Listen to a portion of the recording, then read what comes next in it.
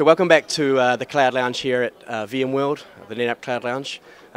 We've just bumped into Martin Clarkson from Computacenter, and I thought I'd grab him and have a bit of a chat about the relationship you have with NetApp and perhaps some of your views on the market. Sure.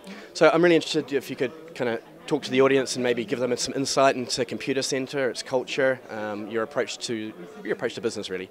Okay, so Computacenter is a very services-driven organisation. So the change in the market at the moment is really plays to our strengths, really. So we're an infrastructure company by heart, but we're very much focused on delivering services to customers. So this whole transformation to cloud and cloud services and the way people consume services is a real big benefit for Computacenter and a real sweet spot for where we play. Yeah, Computacenter is certainly well positioned, I think, for cloud. You've got data centers and really must be able to meet a lot of customer needs. What are the main trends that you're seeing? I mean, when we talk to customers, often they're unsure about the whole hybrid, public-private cloud environment. How do you approach that kind of discussion with the customer? So really, we've got three main modes of operation. Really, we can either help customers build their own cloud, we can provide customer cloud services, or we can aggregate into other cloud services for customers. So that's really our go-to-market strategy. And really, we're focusing on the services that customers want to consume and the way that they want to consume them.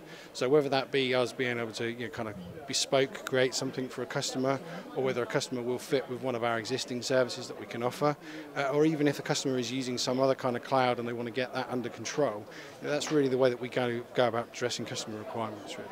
That's great, and obviously Computacenter is right across Europe, yeah? So do you have specific requirements from customers when there's a lot of discussion around data protection and countries, really, country laws? How do you approach that kind of discussion? So it's intrinsic in everything that we do. So our initial cloud offering to the marketplace was very much a private cloud offering hosted by Computacenter. So that really gave us the opportunity to maintain and manage that part of what people are trying to do. And certainly when it comes to aggregating cloud services, a big part that we try and play with customers is to get them some level of control on where exactly they are distributing those cloud services. So we offer that integration and that management layer that means that if customers are going to use those services, at least they've got a level of control, a level of authorization, a level of understanding what people are doing, rather than the whole shadow IT, someone does something on their credit card and no one ever knows about it. Yeah, that's really interesting. So have you got a big customer or a customer that you've felt you've made a real difference to their business on? So for us, the services and stuff that we've created internally, the way that we've built our own private cloud is actually probably the biggest use case for us.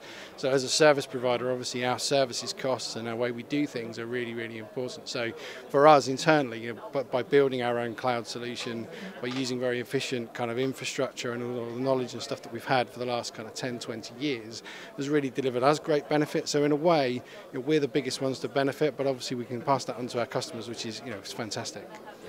No, that's great. Look, thanks for having a chat to us today. It's really great to have you here. We're always excited to be working with you, and I know we've got a lot of big projects on the go, so it's all good news from our side, certainly.